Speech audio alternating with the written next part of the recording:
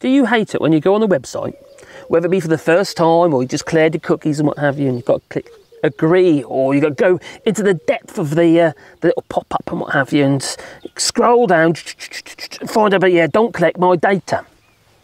Yeah, it's irritating, isn't it? But equally, it's important that you do so.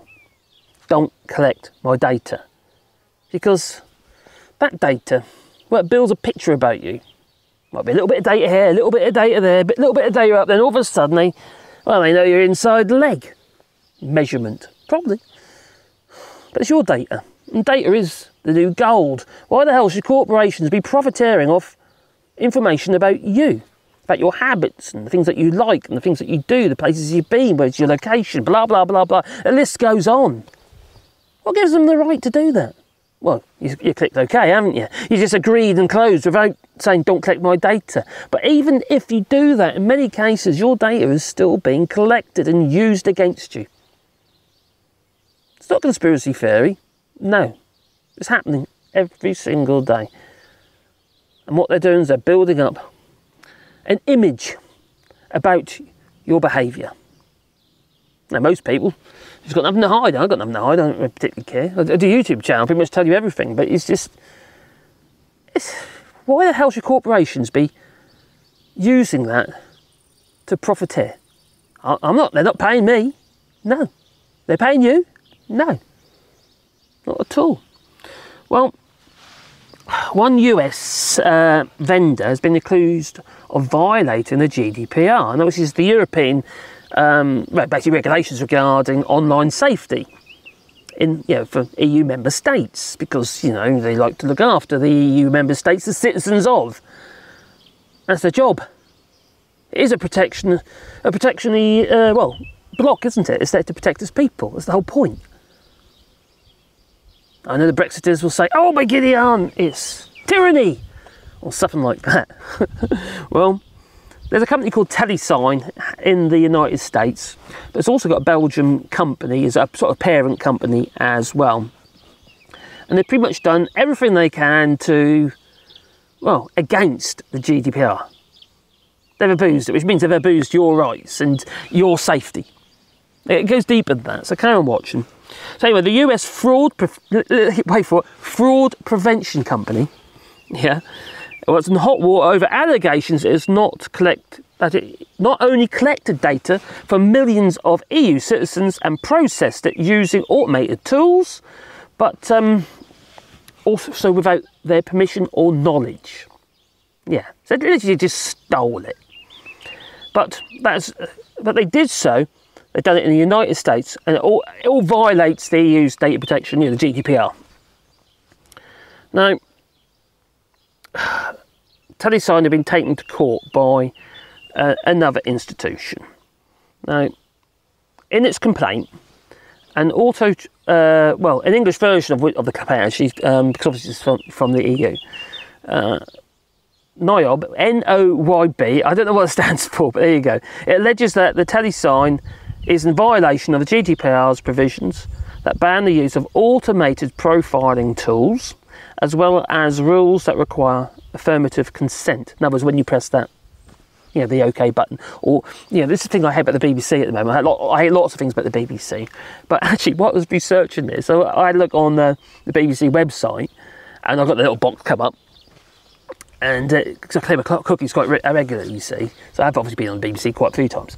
Anyway, so I went in there, and I'm not going to just agree to every blooming thing.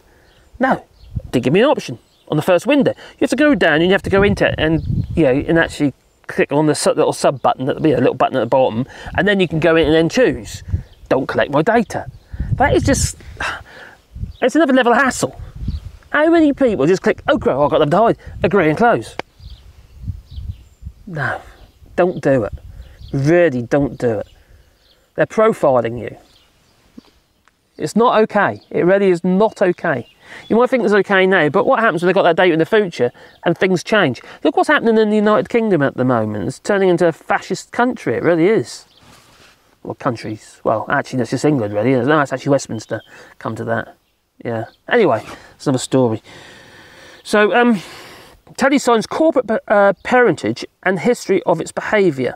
Now, what they're trying to do is they're digging in deeper now to find out what's going on here, and basically being investigated. Now, the BICS acquired TeleSign back in 2017. It began to fail. So they found it began to fail under the partial control of BICS parent company in Belgium. It's basically, I don't know if you know, it's a big telecoms company. And it's, what's it called again? It's Proximus, I think it is. Proximus, is it? Maybe someone can tell me. Anyway, Proximus, if it is the right name, it held a partial stake in the BICS, which Proximus spun off from its own operations in back in 1997. Back in 2021, though, Proximus bought out BICS and other shareholders, making it the sole owner of both the telecom interchange and TeleSign. And with that in mind, the NOYB is also levelling charges against Proximus and BICS in its complaint, saying that basically they're stealing your data, going against the GDPR. Well, I can imagine the GDPR, yeah, as in the European Union, is also going to start investigating this. Now it's been, you know, made, well, it's been, come to light.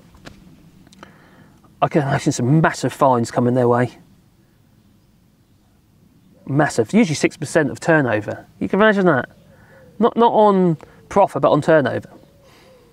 Yeah, well, it's up to, but you could, yeah, it could be near that anyway. It depends really.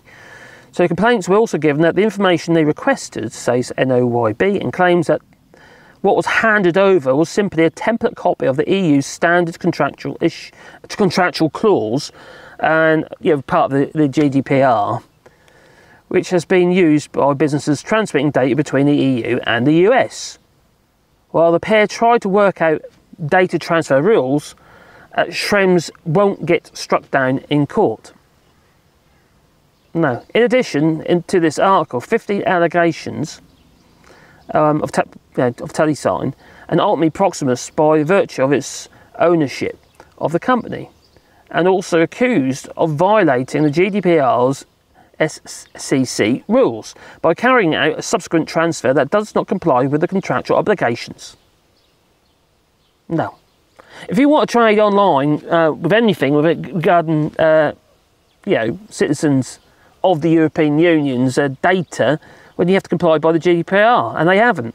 They've been stealing your data. So they violated the GDPR by transferring data without appropriate safeguards to protect it. Now, even me, with my little old websites and stuff like that, I have to put disclaimers up and all sorts of stuff. And at the little window, you got, at the beginning of the websites, you've got to do it, otherwise you can get fined. There's a minimum fine, or that goes into, well, it can go into excessive amounts of money. Imagine what Twitter's going to have to deal with. So the NOYB is seeking a cessation of all the data transfers from BICS to TeleSign, processing of said data, and it's requesting deletion of all unlawfully transmitted data. The problem is much of this data has already been sold. That's a can of worms, that one. So Belgian Data Protection Authorities to fine Proximus. They could reach as much as 236 million euros. It's about $257 million. And that would be about 4% in this case, apparently, of Proximus' global turnover. Now, my point is, I know I'm running on a bit, going into detail on that case, but the thing is, it's our data. And we as individuals do not do enough to protect it. We really have to start being okay, you get VPNs and stuff like that to help prevent your IP being shared, or your location and stuff like that, or where you've been, your history and all that sort of stuff. As far as it's not being collected. It's probably being collected by the actual companies you're getting the service from, to be fair. And now you've got the online safety bill, which is going to make it very difficult for companies to be able to protect you from, because they also want to collect your data, your habits. They want to scan everything you say. And people say silly stuff, All of a sudden you're going to get someone knocking on your door, putting the handcuffs on you, pushing you to the floor and what have you, and so you get investigated. There's some very tall, stocky woman with some rubber gloves on. Maybe. God.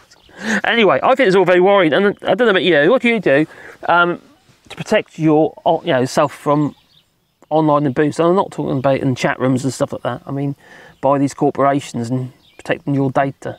Please leave it in the comments down below. Maybe what Sport Channel do it on Patreon or buy us a coffee, and the links are down below. I think this is actually really serious, and people need to wake up. Seriously, need to wake up. It's getting very dangerous now.